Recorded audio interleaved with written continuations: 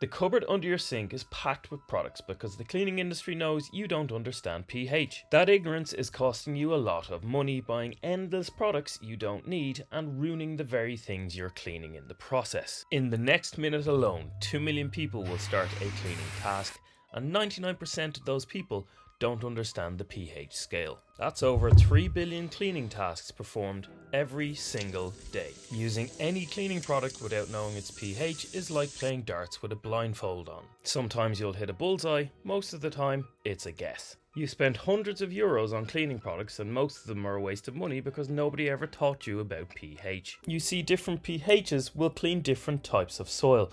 Not only that though, different pHs will also damage different types of materials.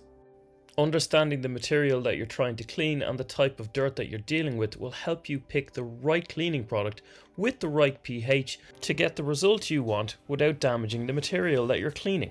It's important to understand that absolutely everything has a pH value. The scale is numbered 1 to 14, with numbers 0 to 6 being acidic, numbers 8 to 14 being alkaline or basic, and 7 being neutral. This floor was cleaned with a pH 13 detergent. High pH or high alkaline cleaning products are amazing at cleaning something like this filthy floor, and they're not going to damage it in the process. By contrast, this beautiful marble shower surround has been permanently damaged by a very low pH toilet bowl cleaner sitting at pH 2 and containing hydrochloric acid.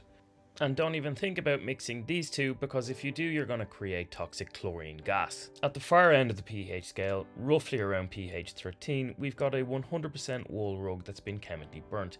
Now this is an Iranian rug worth about 20 grand.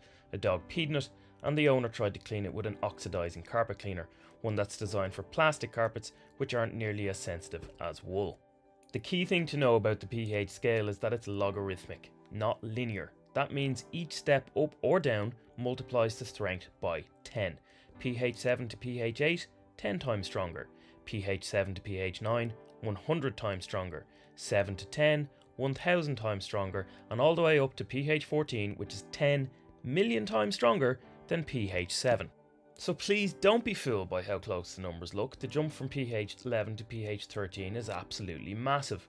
I've even chemically burnt my own skin with a pH 13 product.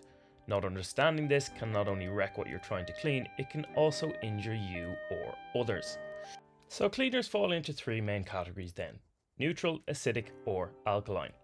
Neutral cleaners sit between pH 6 and 8. They're perfect for daily surface cleaning or for delicate materials like wool, silk and cotton. You'll also see neutral floor cleaners a lot. They won't damage finishes or materials like the marble we saw earlier that got etched by the acid. Plus, they're gentler and safer, so if curious kids or pets get their hands or paws on them, the risk is much lower. Acidic cleaners have a pH below 6 and are mainly for inorganic mineral-based soils. That's why you'll spot them mostly in bathrooms. They're great for toilet bowls, soap scum, lime scale, and even degreasing in some cases. In upholstery and carpet cleaning, and for cleaning some fabrics, acidic cleaners can be very useful for removing rust stains and tannic soils such as tea, coffee and red wine. And because of the iron content, acidic cleaners can also be useful for the removal of blood stains. Particularly when cleaning fabrics and carpets, neutralizing a high alkaline cleaner with an acid rinse to return the material to neutral is industry best practice. Alkaline cleaning products are cleaning products with a pH above 8 and are the most common types of cleaning products available. General purpose cleaners generally have a pH between 9 and 11 and can be used to remove oils, particulate soiling, fats, sugars, organic soils and proteins, and that's why we know these as general purpose cleaners. Laundry detergents, baking soda, washing soda, and numerous other alkaline cleaning products that you pick up in the supermarkets are all examples of these. Heavy duty cleaners and degreasers usually have a pH of 13 to 14 and can be used to remove heavy grease, unblock drains, clean ovens, so carbon and soot, remove oil, and various other cleaning tasks that require a high level of causticity. Side note, it took me about 5 goes to get that word right. Caustic soda and ammonia are good examples of high pH degreasers and cleaners. And these high pH products are also those most likely to cause damage to items you're trying to clean or cause injury to the user or anybody accidentally introduced to the chemistry.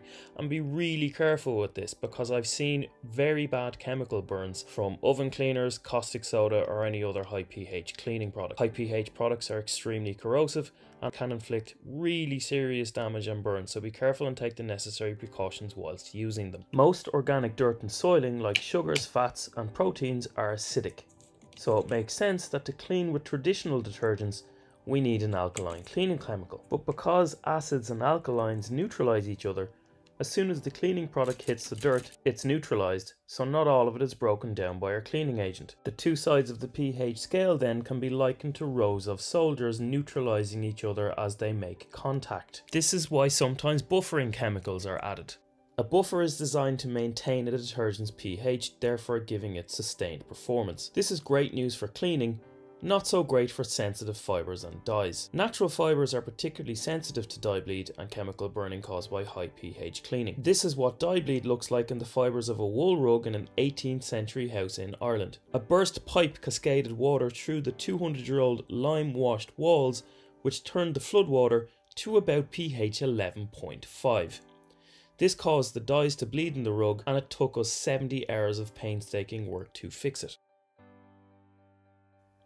This viscose and cotton suite was also cleaned by using a high alkaline spot and stain remover that's readily available in the supermarket. This really should have been avoided, and we were only able to reduce this mark by about 50%. Now, this particular sofa was about €15,000, so it was really disappointing to have to tell the client that we couldn't actually remove the damage, and that it could have been avoided in the first place by using the right pH level cleaning product for the task. Now, it's not all doom and gloom, as this enthusiastic and slightly unsettling lady is demonstrating. A basic understanding, and yes, the pun is absolutely intended, of acids and bases is really useful for cleaning tasks. Here, for example, I'm using a high pH pre-spray to clean 2,000 seats in a concert arena in Dublin.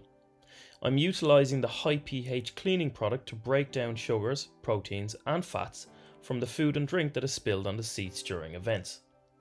I'm then rinsing the seats with acidified water to leave the upholstery in a pH neutral state so that it doesn't cause any irritation to concert goers when they sit on the seats later on. I've even made my own cleaning products that are not only eco-friendly, they're insanely cheap. They're so effective, I've thrown out all of this stuff from under my kitchen sink. Cleaning products are designed to confuse you. Aisles full of bottles, all promising miracles, but most of them are just the same chemistry in different packaging. My job, as far as I see it, is to cut through that noise and show you what actually matters. Sorry, I have to interrupt this. I'm just sitting here pissing myself laughing at the women in this B-roll. Who on earth decided to get a load of women and dress them up as weird 1950s housewives with curlers in their hair, holding buckets of cleaning product? Sorry. Back to the video. That's why I'm making a whole series: how bleach works, how peroxides work, enzymes, washing powders, dish soap, vinegar, everything broken down so you know exactly what you really need in your home. Hit subscribe so you don't miss them, and I'll put the next video in the sequence right here on the screen.